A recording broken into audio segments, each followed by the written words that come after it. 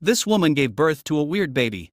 3 doctors took one look at him, rolled their eyes, and then they all died because he was so handsome. From then on, dressing him up as a mummy with gauze and glasses and a cap was the most important thing. Max never dared to show his handsome face again. In order to prevent more people from being killed by his handsome face, his parents moved with him to a sparsely populated town. The monotony of his life made him depressed.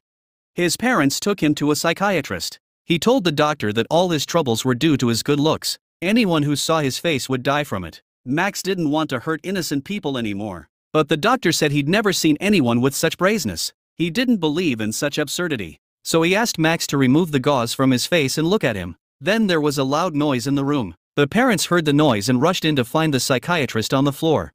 It turns out that he was really dead by Max's handsomeness. Max goes to great lengths to meet a girl for dinner, but her ex-boyfriend interferes. Colleen saw Max's outfit and thought that Max was too ugly to be seen. That's why he wrapped his face tightly with gauze. Max didn't explain, but Colin didn't let up and pressed him on the table. Luckily, the staff was able to stop the drama in time. The girl was disappointed to see that Max was so weak and left. It seems that being handsome doesn't protect a person from being hurt. This handsome face made Max desperate again. He wanted to jump into the river to end it all, but then a girl approached him. Max thought she was here to stop him from jumping, but January asked him to find a higher bridge because he wouldn't die if he jumped from such a height. When Max heard that, he got scared. He thought this girl was a bit interesting. January told him to come to the road first. Then she took Max to a nursing home. The old people were very kind. They didn't care why Max was dressed so strangely and just laughed and talked to him.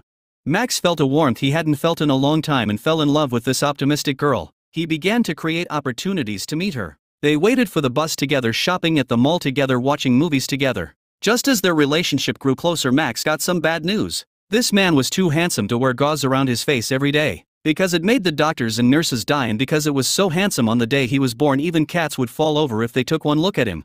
Terminally ill patients seek his help in euthanasia because anyone who saw his handsome face would die. That's why Max has been single for 20 years and still can't find a girlfriend. That day, Max finally found a girl he liked, but he found out that she has a hard detector on her body and January had to carry her harp heels with her. At this moment, both of them felt the same way. Maybe it's because both of their lives were so unfortunate that they were willing to protect each other.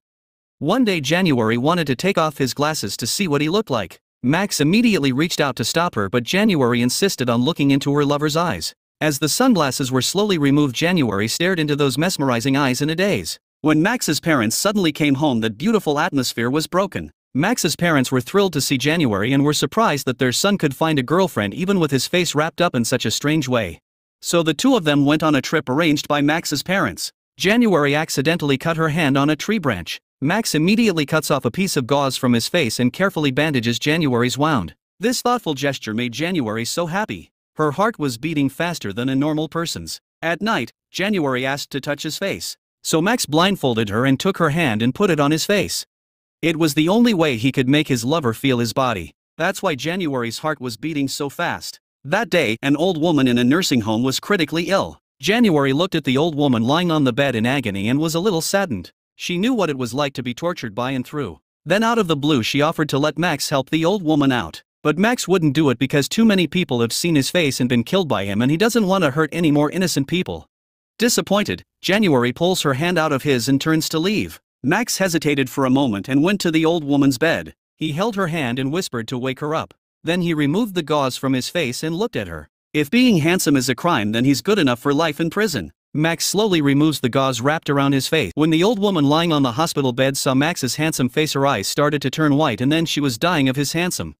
She left this world peacefully and without a trace of pain. It wasn't long before January's heart condition began to deteriorate. She wanted to dance once before she left this world. So Max put on a mask and took her to a masquerade ball. The two of them hugged each other tightly at the ball. January smiled happily. Happiness was so simple, but then January's nose suddenly bled. She found an excuse to leave. Max waited for half a day and didn't see her come back. Just when he was about to go out to look for January, a man blocked his way. He uttered that Max could kill people with his handsome face, but he thought Max was trying to bluff, so he forced Max's mask off. When the woman saw Max's face, her eyes started to turn white. Then she slowly fell to the ground. This time, another person was killed by Max's handsome face. So Max was taken to the police station, but the police couldn't convict Max for killing with his handsome face. So Max was released from the police station soon after. At the same time, January's condition deteriorated and she was hospitalized. Max rushed to the hospital when he got the news. He went through January's backpack and found that the medication was just to ease her pain. There was no way she could be cured by the medication. She didn't have much time left to live. Before she died, she asked Max for one last thing. January wanted to see Max's face for the last time in her life. Max stood up in uncontrolled rage. He couldn't bear the thought of killing the girl he loved with his face. He didn't want to feel that pain, so Max went home, picked up a brick and smashed it into his face. He thought that if he was disfigured he wouldn't be able to kill his girlfriend. Luckily, his parents arrived in time to stop him. Max couldn't help but cry out of sadness. Then Max stayed at home for a long time without going out, until one day the hospital got the sad news about January. She's on a ventilator and only has one breath left. Max sought his girlfriend in pain and decided to fulfill her last wish. He sat her down on the edge of the bed, slowly took off his sunglasses and removed the gauze, and then lay down beside her. January closed her eyes and gave Max a goodbye kiss. Then she slowly opened her eyes and looked at her boyfriend's face. Max couldn't hold back the tears. He could only watch his girlfriend die by his handsome face. And Max didn't forget this kind of girl who had passed away. From time to time he would go to the place where he and January first met and look for January. And in the real world I'm also troubled by this matter from time to time. Is it wrong for us to be handsome? Thanks for watching. Subscribe for more videos like this. Turn on the notifications and leave a like to help the channel out.